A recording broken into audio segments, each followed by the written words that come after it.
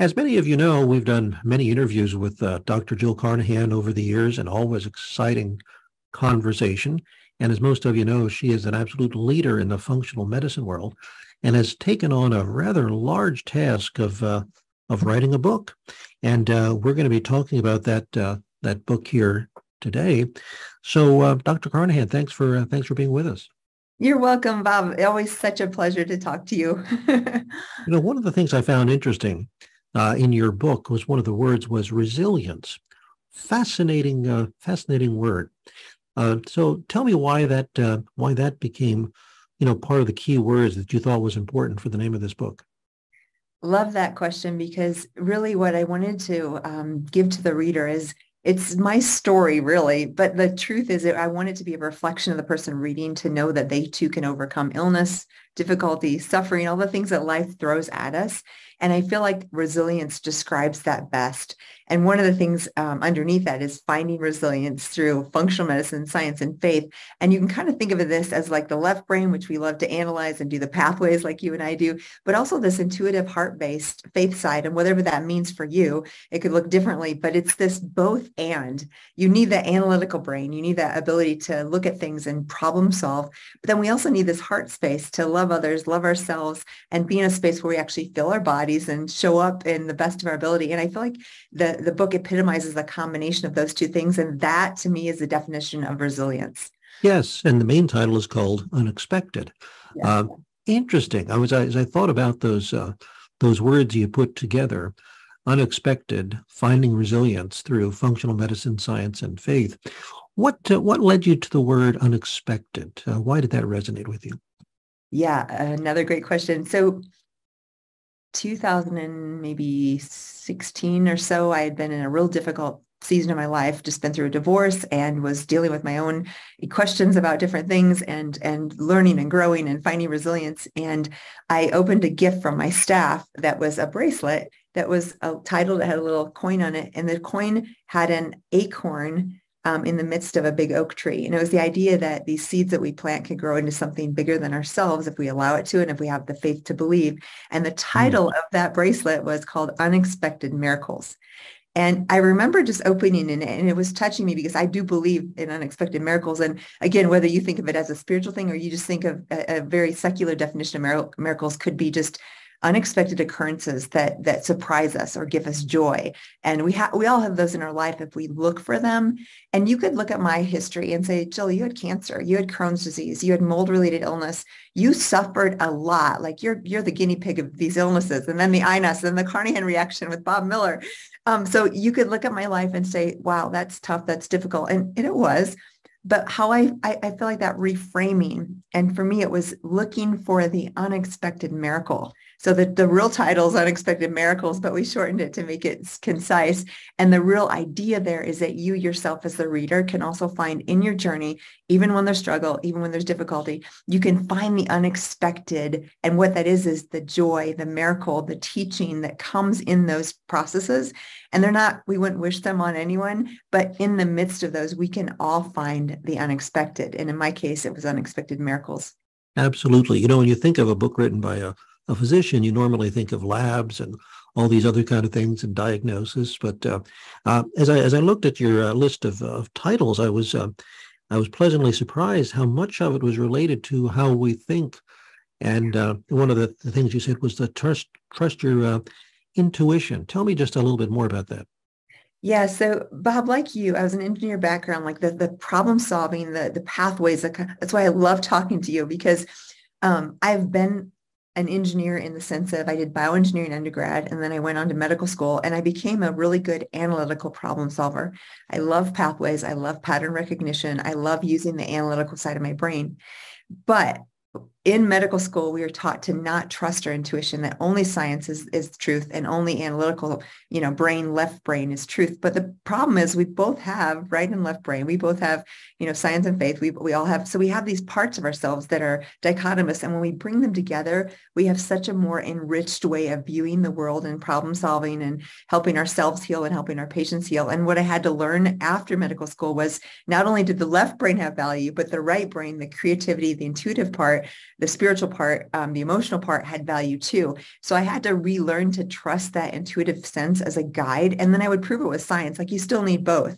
But for me, that journey of integrating left brain and right brain, creativity and science, and all of these parts was really powerful, because now I can come with a patient and sit in the clinic and I can solve really complex problems, but I have a much more depth of understanding if I follow those gut instincts. And truly, those gut instincts over time only come from experience. So it's our experiential pattern recognition and data collection that populates our subconscious and allows us to have an intuitive feeling. So it really still is based on science, but to me, it's fascinating because I didn't have that right after medical school. I was using purely analytical, and I have a much better ability to see and understand problems by using both parts, and also to heal myself.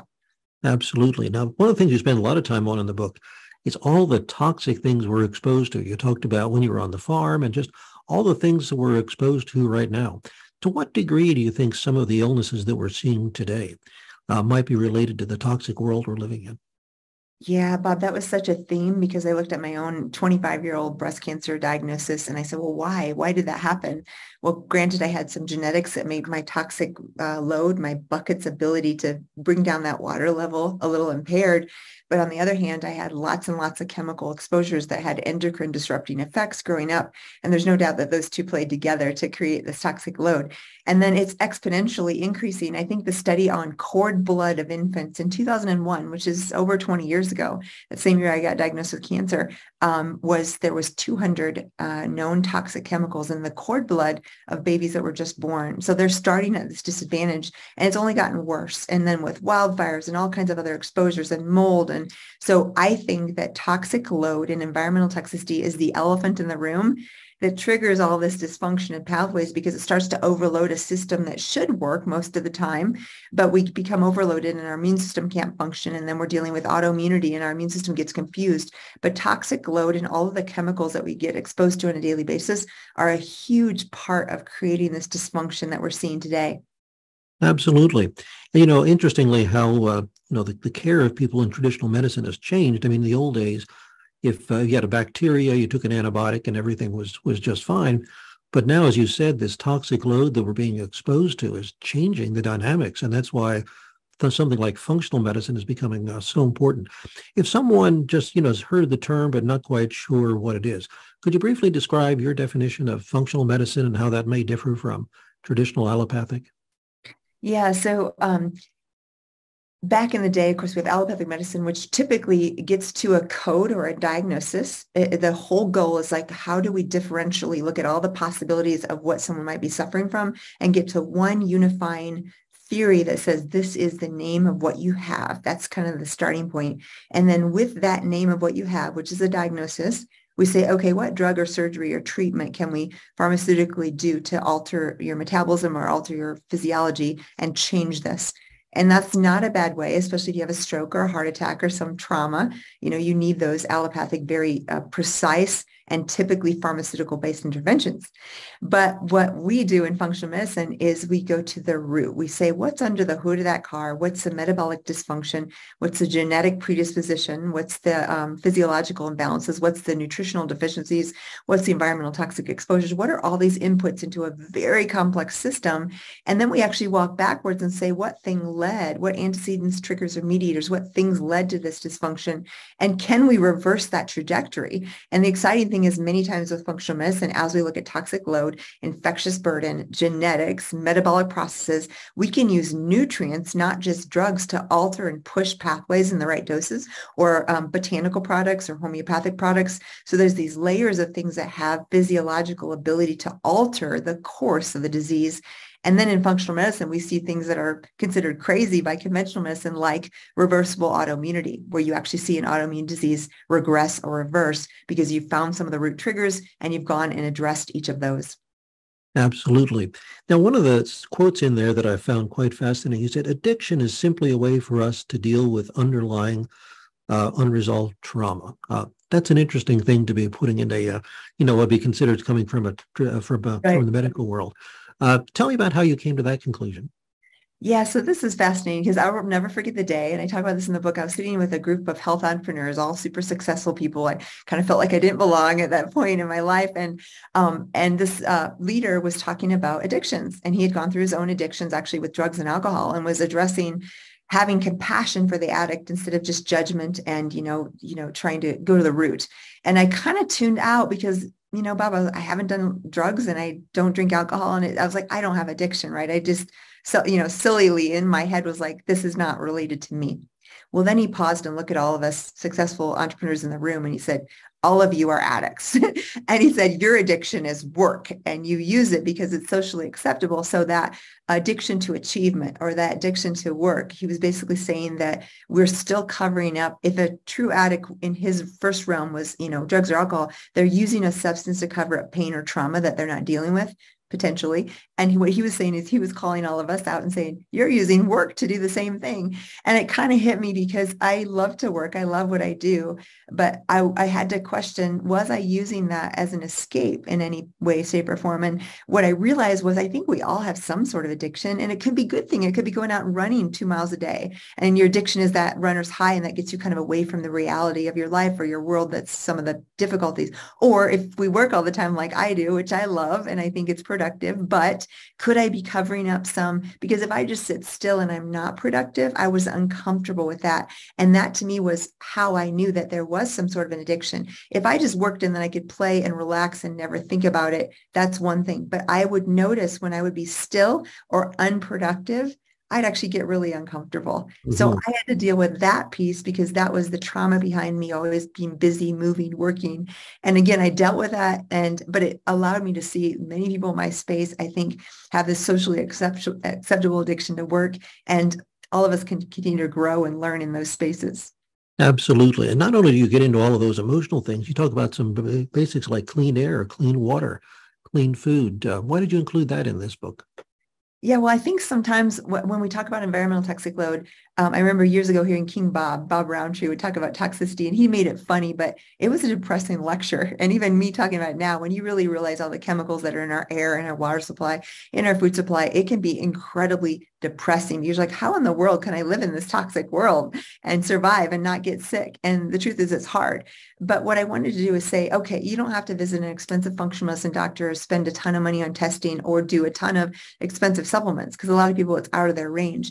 But what we can do is we can all choose clean air, clean water, clean food. So it's not only a really practical way to start, it's very effective, and it's something we all have access to some of these things. And so what I talk about is clean air. 80% of our environmental toxic load is from the air that we breathe. And so when we choose to have air filtration, open our windows, or do things to get clean air or avoid, toxic smoke, avoid highways or airports or places where there's VOCs from the off-gassing of combustible fuels, that's huge. So that's clean air. Clean water, making sure we choose to drink not out of plastic water bottles, if possible, mineral enriched water from the earth or from springs. And if not, at least reverse osmosis or filtered water, and trying to drink from things that aren't BPA, plasticized. And then clean food. And again, you can have these choices. And even if you can't afford all organic, at least you can look at the Dirty Dozen, which is published every year by Environmental Working Group. Typically on the top of the list is strawberries and celery and red and green bell peppers. And those are all some of my favorites. But if you do choose to eat those foods, you want to at least choose to eat those organic so that you can decrease the toxic load. And then, of course, whatever possible unprocessed, fresh types of food. And we know more and more people with gluten sensitivity. And I really believe nowadays with the autoimmunity, most of us should be off of gluten. So taking those kinds of things out that are triggers, and those basics empower the reader because you don't have to go and spend a ton of money on those things. Absolutely. Well, I'm sure by now people are realizing this has got to be on their must read this year. So where can they purchase this book? Thank you, Bob. And thank you for sharing this. I so appreciate it. Readunexpected.com is the book landing page. And the really fun thing is if you do buy the book, you can come back there. I put together a ton of free, really cool things. One is a coloring journal.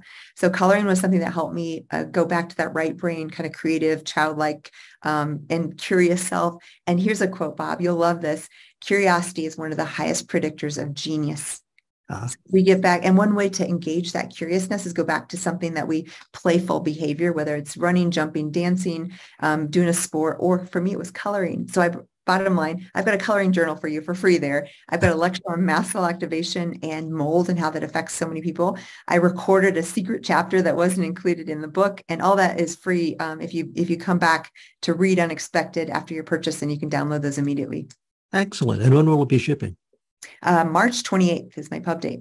Okay. And people can pre-order now? Yes. Mm-hmm. Great. Great.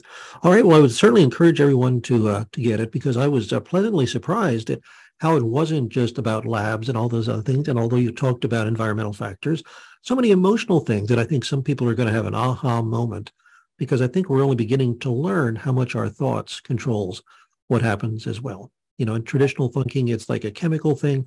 And I think you're beautifully tying together all aspects, the toxicity, the thoughts, traditional medicine, functional medicine.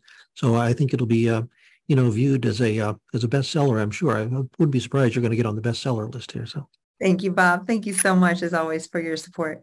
Okay, one more time, the website. Readunexpected.com. Okay, very good. Well, everyone go out and order that book right now. And we'll be putting this at a couple of places on our Facebook page and all. And after you've read it, feel free to comment what you thought about it. Okay, best of luck with this, and we expect great things out of this. That Dr. Carnahan is going to be making a big impact on the health of many people. Thank you, Bob.